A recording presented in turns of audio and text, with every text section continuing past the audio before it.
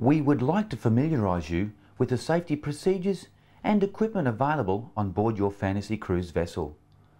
All our vessel's safety equipment and procedures are the same. We draw your attention to evacuation plans placed around the vessel and safety pamphlets placed in both upper and lower cabins. Please take a moment of your time to study the safety pamphlet, as it contains simple instructions on how to use the safety equipment on board this vessel. Life jackets are stowed underneath the seats or in clearly marked storage areas around the vessel. Simple instructions for donning a life jacket are printed both on the jacket and on the safety pamphlet. A crew member will now demonstrate the use of the life jacket. As shown, the life jacket is simply slipped over your head, pull out on the tapes, pass your arms through the tapes, pass them around the back and secure firmly in front. In the unlikely event of us having to enter the water, the jacket should be held down as is being demonstrated.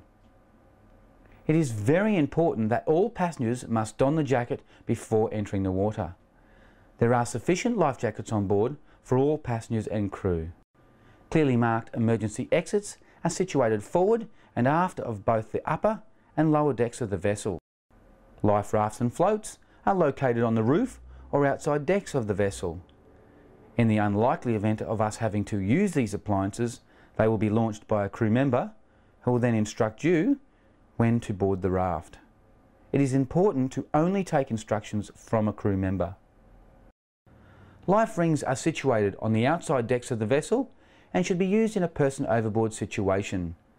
In the event of a person overboard, the life ring should be thrown to the person in the water and a crew member should be notified immediately.